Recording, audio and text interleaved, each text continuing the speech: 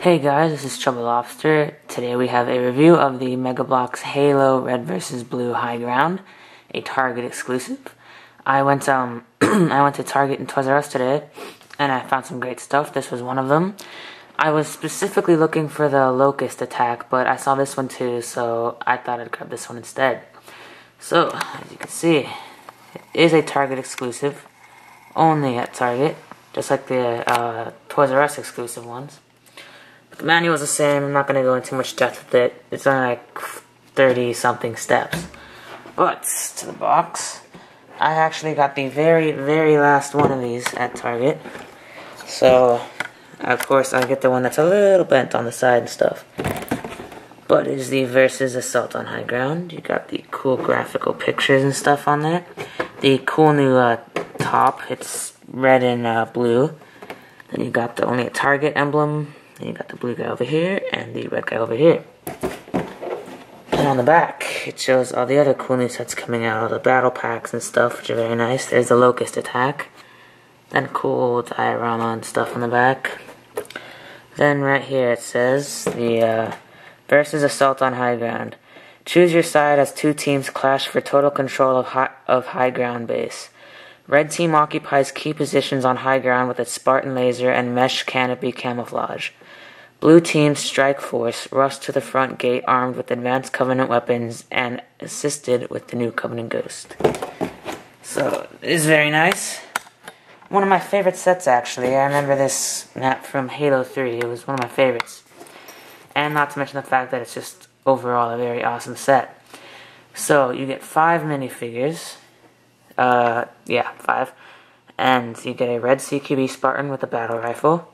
Same as the other CQBs, very nice. Then you get a regular red Spartan 2, armed with a Spartan laser. Very nice detailing on the Spartan laser. That guy's nice. Then you get a really, really cool blue Recon Spartan with a Mauler. His armor is very nice. His helmet looks a little goofy, the visor's a little tiny. But other than that, it's nice. He has a nice torso, some good shoulders. Very nice figure. Then you get a regular blue Spartan 2 with a cool new needler. Very nice. But perhaps my favorite minifigure out of all of them is the active camo EVA Spartan. He looks very nice, all active camo-like. Very cool. I like him a lot. He's my favorite. And he comes with a black Magnum. So he's very nice. Then you get 2 Halo 3 trip mines. Very nice looking. So you get 2 of these. They're very nice. Then you get a weapons crate, much like in the Falcon and stuff. Nothing in it at the moment, but you do get the weapons crate. Then, as for vehicles, you get this really cool Ghost, one of my favorites. Looks very nice with stickers, very easy to build. Clear piece right here to make it look like it's hovering. This is where all the stickers in the set are, it's just on the Ghost. But they're not that hard. I'm actually quite proud of myself, I did a good job on these ones. But that is the Ghost, very, very nice, new design. But I'm sure what everybody wants to see is high ground. Now, you can make it like this, but it's supposed to be able to go over like this. Because if you don't do that, then what it'll look like is that, and that doesn't look right, so it shouldn't be like that. So once again, very nice. You got the beach terrain here with the rocks and everything. Then right here is the main bridge, and just like in Halo 3, there is a machine gun turret on here. Very nice, you can put anyone up there. Then you have the bridge, and it's very nice detailing with the railing and everything. Very nice. Maybe it would have been better if they added that little side entrance over here, but I guess that might have been too much to go into. Then of course you got the railing over here. You got the nice staircase, and then you got this part that is probably everyone's favorite part of the map. And you have the cool mesh camouflage thing, which is very, very nice. It's really cool. But right here is where the flag is, because this is like a capture the flag type thing. And there are 2 fusion coils. There's a staircase right here, which I will show you. Staircase right there.